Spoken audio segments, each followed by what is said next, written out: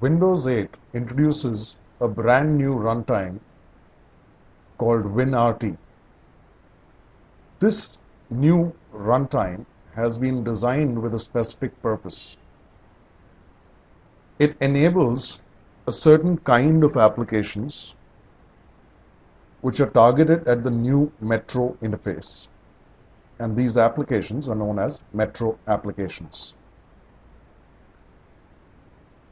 If you think about it, a runtime essentially did a couple of things which were services or hooks for the applications which ran on it.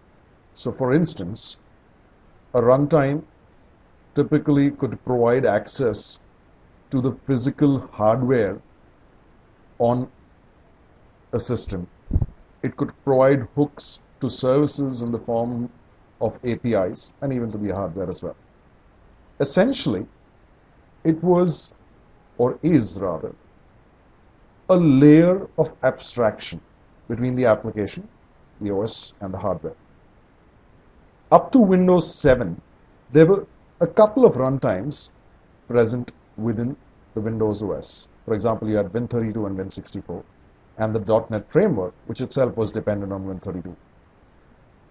With Windows 8, WinRT is the shiny new runtime, which is in addition to the earlier runtimes. It does not replace them. This new runtime enables developers to build Metro-styled applications.